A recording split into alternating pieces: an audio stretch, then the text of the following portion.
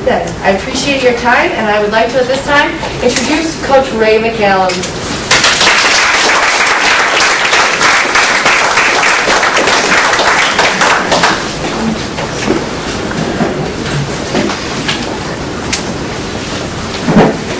Thank you, Autumn. We're excited for you this year as well. We're excited. We're excited about this year. I mean, I feel a buzz every day I walk into Callahan.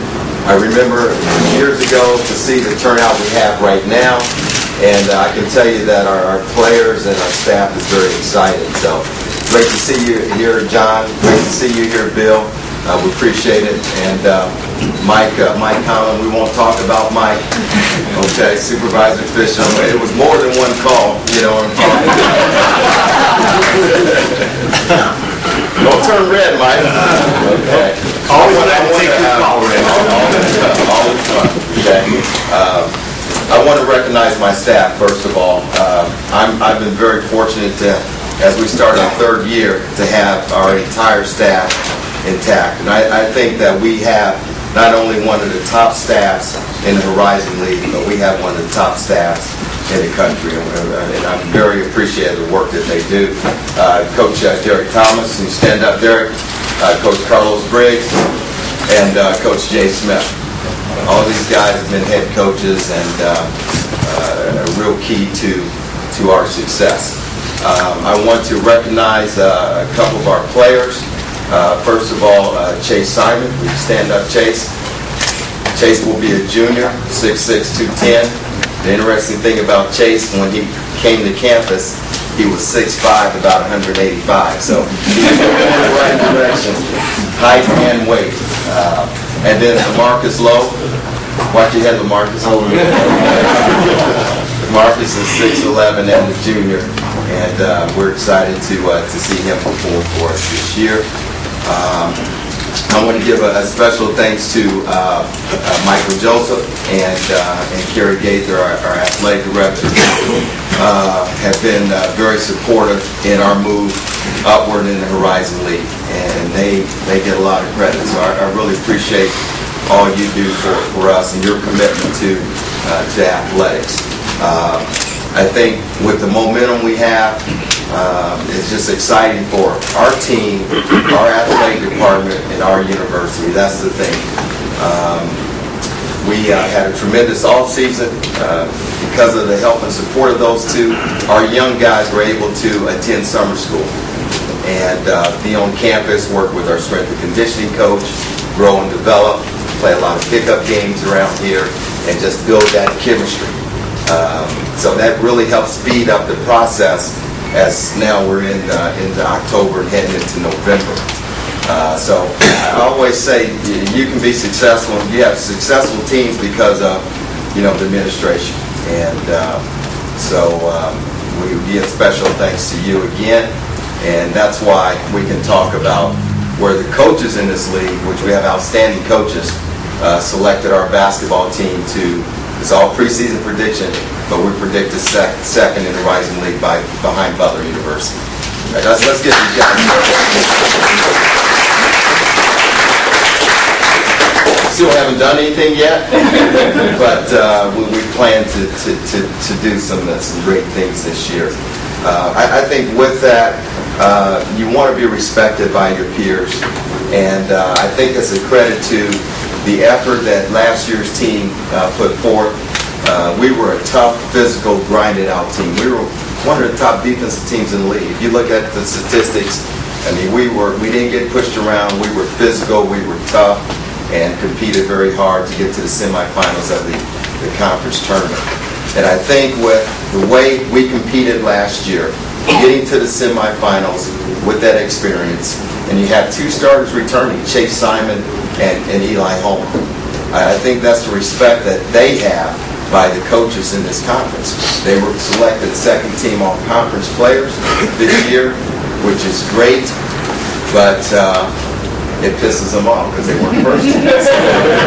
We got some hungry guys, and but being selected second, having those two young men predicted to perform at a second team level, I think that tells you a lot.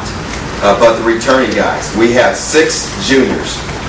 The great thing about that is, they should have another year. We have no seniors. So I kind of look at that as a positive as well.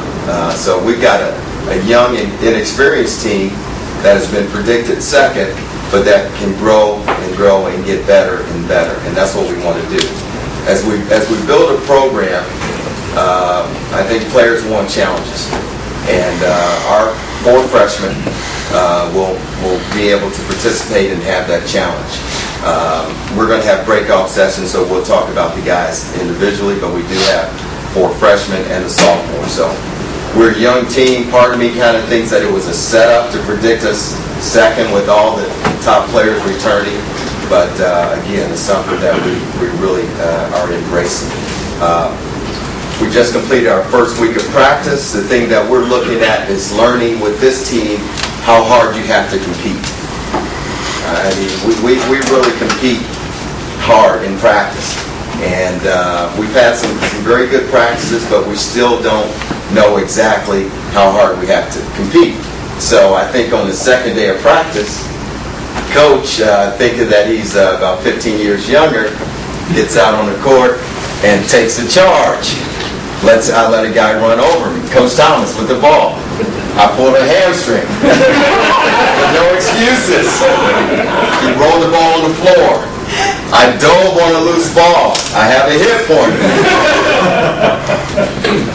But hey, if you're going to tell them how to do it, why not show them how to do it? So, but we're growing in that area. So we're going to challenge them because we know what's ahead. As John talks about this league growing, we want to grow with the league. So what we've done is put a challenging schedule out there that's going to make us better. And I think when television makes decisions to give us 5 ESPN games, gives us 4 Fox games and TV shows and specials and all that, is because who we're going to play. So we're going to take our guys and put them in the pit, literally in the pit. So we're going to open up in New Mexico.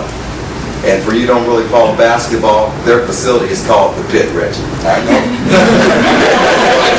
So we're putting our guys in the pit, 17,000 people there. And Terry Tyler will be there, one of our famous alum. Give Terry a hand. Who his home is in Albuquerque, and he's going to help put that scouting report together. Yes, I will. That's your victory. But what a great opportunity. They put $60 million in the pit. And I've coached there. I know Coach Thomas was in the league out there. And, I mean, it's one of the finest places, exciting places in college basketball. So we're starting right at the top. And then it gets a little bit easier. We're come back home from that trip from the Southwest, and we're going to take our guys to Syracuse and play in the Carrier Dome, and that seats about 30,000 people. How about that? So opportunities is the way we look at it. We're going to open along with the women November 19th, the doubleheader that Otto mentioned. We open up against Indiana Tech, and then on Sunday, the 21st, we're going to get on a plane and fly down to Starksville, Mississippi. And Terry, I don't know how you get there, but we're going to try to find our way. I think we fly into Memphis and play Mississippi State. And we're excited about that, to play at SEC Conference School. And the second part of that, they're going to return. I don't know if you knew, John, but they're going to return the next year. So we have them for one-on-one on a Saturday. So what a great opportunity to start. Like Autumn, we're going to play half the map. We're playing 5 schools in the back, and those programs are really moving on. We're going to Bradley, which is going to be a great game for us as well. So a challenging schedule. The conference predictions, we're excited about. We just want to make that come true. Because if you're in the top 2 on the men's side in this conference, that puts you right to the semifinals game. And we got to that semifinal game, and it was a tough road. Our guys were true warriors, but we just kind of ran out of gas. If you're in the top 2 of this league, you get to that semifinal game, and then you're 40 minutes from the NCAA tournament. And that's what we're talking about with our team. So thank you all for coming out. I'll open up the floor for a couple of questions, but again, we're going to be able to go into court, and we can have breakout sessions for one-on-ones. You're all welcome to hang around and watch practice as well. We'll get started with practice once the press conference is over, and you can size up the guys and kind of see where we are. Okay? Thanks for being here.